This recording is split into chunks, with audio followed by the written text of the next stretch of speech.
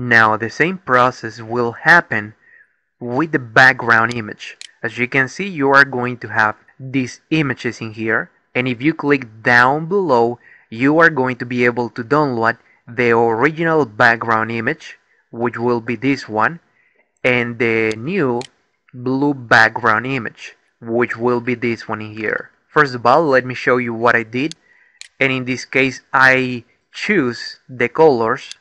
Let me go in here. It will be the 386 VA7.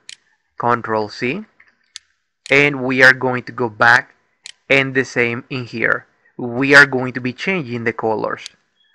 Let me go down here and Control V. Let's go back, and the color at the top will be 4881Z0.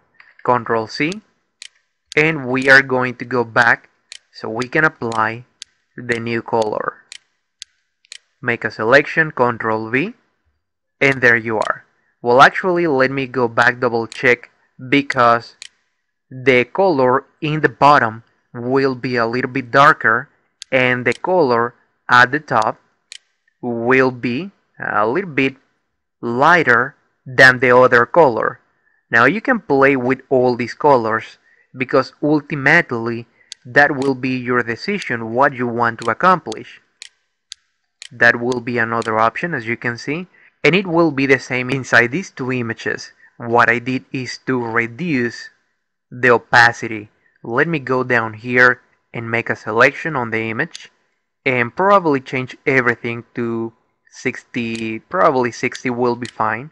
Then click on this image and eliminate that one, and we are just going to copy and Control V. Move the image to the top, and that will be it. Now if you continue and analyze what I did inside this image, basically I just changed the color and I eliminate these lines on the right. Okay, that's all I did. And inside these images I only increase the white behind the image. You can see here it will be basically all white, or almost everything will be white. You can go in here and click inside the bottom color, so you can increase the white color in here.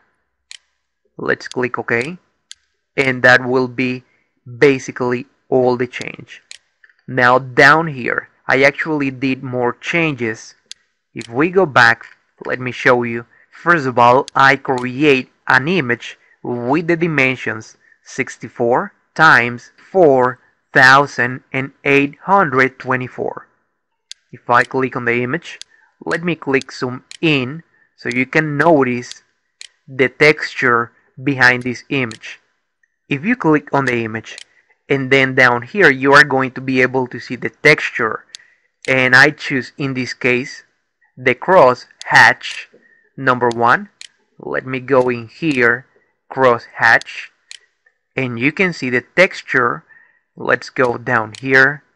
That will be a different one, and again you can play with all these changes in here. The other thing I changed was this one in here. I went to all 100, because if you change that one to a different number, you are going to be able to see the difference in here. Now regarding this one, let me show you this top image. Well, I create an image in here, and in this case this is what I did. I went in here and click on the chamfer rectangle. Then I create a new image right there with the same dimensions, as you can see, 34 and 34. Next I reduce the size in here. Did you notice? Let me probably backspace, and it will be something around there. The next step will be moving everything to the top. Let me show you in here. Going back, well, going up, and as you can see, I click in there and then Control C and Control V.